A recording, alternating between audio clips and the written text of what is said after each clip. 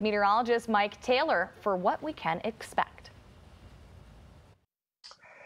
Yeah, that's right. We had a pretty peaceful morning. Even the afternoon wasn't too bad, but now we'll see some changes that are going to move in. Climbed up to 83 for the official high, average 79, so another above average day.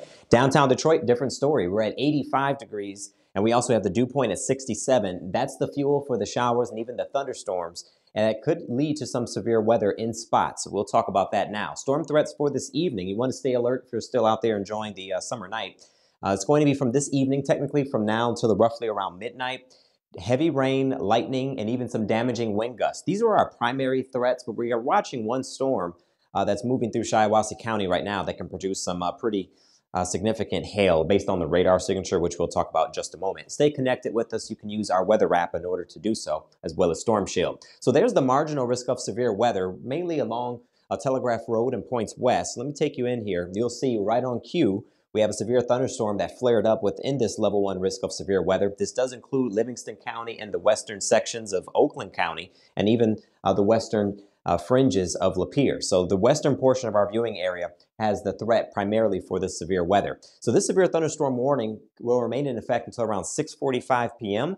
It's primarily, once again, due to the radar signature there from the hail, the damaging wind potential. And if you look at the direction that it's taking, all eyes are going to be on Livingston County at this point. The storm itself is only about 32 miles from Howell, so no doubt we're going to watch it for you and let you know if it remains severe. The true definition of isolated, though, we have a disturbance rolling through, a very weak, diffused cold front that's trying to sweep through. It's strong enough to ignite the atmosphere and produce these showers and storms, but they're very spotty across Metro Detroit.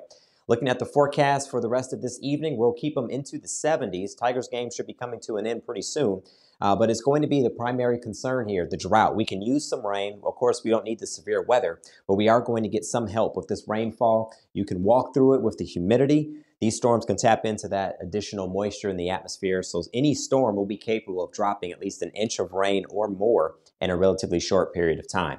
66 for the overnight low temp, so we go back to the 60s once the storms clear out. Into the day tomorrow, thinking some spotty showers in the morning. Then after that, 85 degrees would be the high temp. Skies will be clearing up, and we recover completely as we get towards your Monday.